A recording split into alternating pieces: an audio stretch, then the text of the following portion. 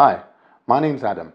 I'm a sales consultant at the Pearl Gates, and today I'd like to talk to you about investing in real estate.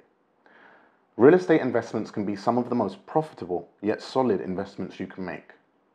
As a first-time buyer, you normally have two options to consider when making your first-time purchase.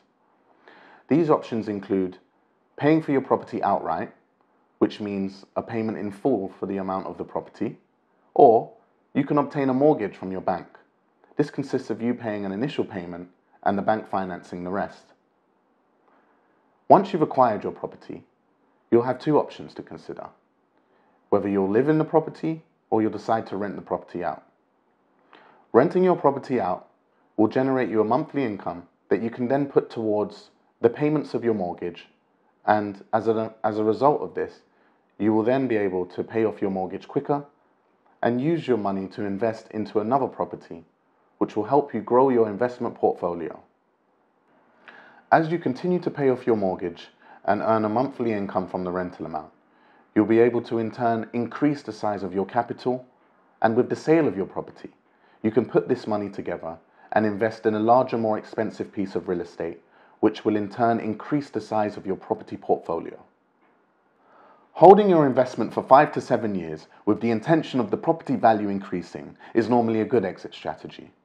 Of course, there is no guarantees or assurances that the property you purchase will increase in value. In order to minimize the risk of making a poor investment, you should investigate the local communities and try to identify places where prices tend to rise. By working with real estate agents and professionals in the field, you can identify historical appreciation figures, which will help you when considering your investment.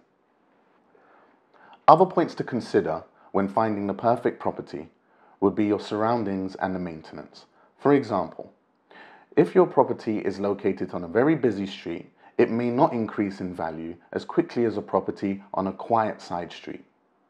With that said, a property that is located close to public transportation networks will definitely increase in value more quickly than a property that is miles away from the nearest bus stop or train station. Last but not least, it's the maintenance.